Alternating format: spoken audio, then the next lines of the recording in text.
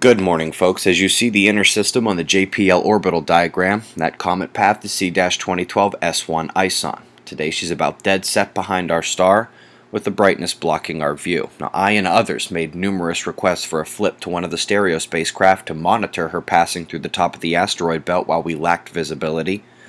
As is, however, despite the fact that NASA did this with Elenin, which they claimed was nothing special, they are unwilling to do so with such an acclaimed intruder. Makes me want to teach them the principle of stare decisis, to stand on your decisions and honor precedent.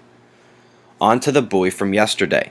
Apparently I caught her just warming her throat because this morning we have 60-meter swings. That's nearly 200 feet up and down like before. But how do buoys, ships, and the coastline not notice a thing like that? Well, I'm beginning to guess that it's smaller underground shaking somehow causing the larger readings. These buoys make their measurements via a pressure to sea level conversion, and that can likely be amplified by such underground tremors. Shifting to Switzerland, where cesium-137 is elevated in an allegedly potable water source, which also happens to be the discharge location for water from the nuke plant. Does not seem smart. One storm group exits east while Perth welcomes another, and while Perth waits for the next one, the eastern cells will try to move to New Zealand. North Sea breezes should have Germany slightly cooler than they could be in the middle of summer, while Mediterranean pop-up storms are taking on Spain and surrounding areas. West coast looks relatively clear from Baja up to the Canadian border.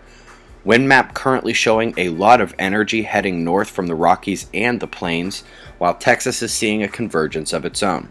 Anyone not new here knows now that these are the locales that have the severe watch tonight. Still no gamma ray burst since the beginning of July. Unusually long drought.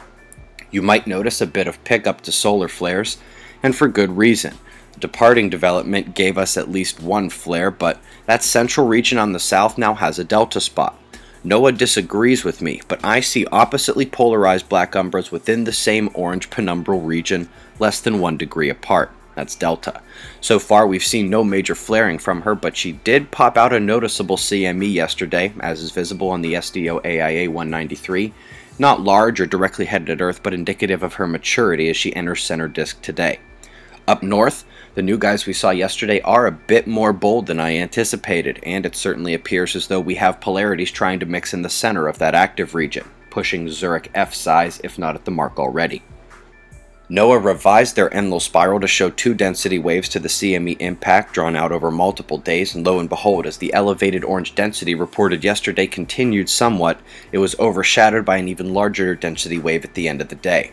Electron flux really wants to surge, you can tell, but the protons won't let it. Pretty curves on the GOES magnetometer are now timid trembles near the baseline, and the instability mentioned yesterday kept right on going into geomagnetic storm status.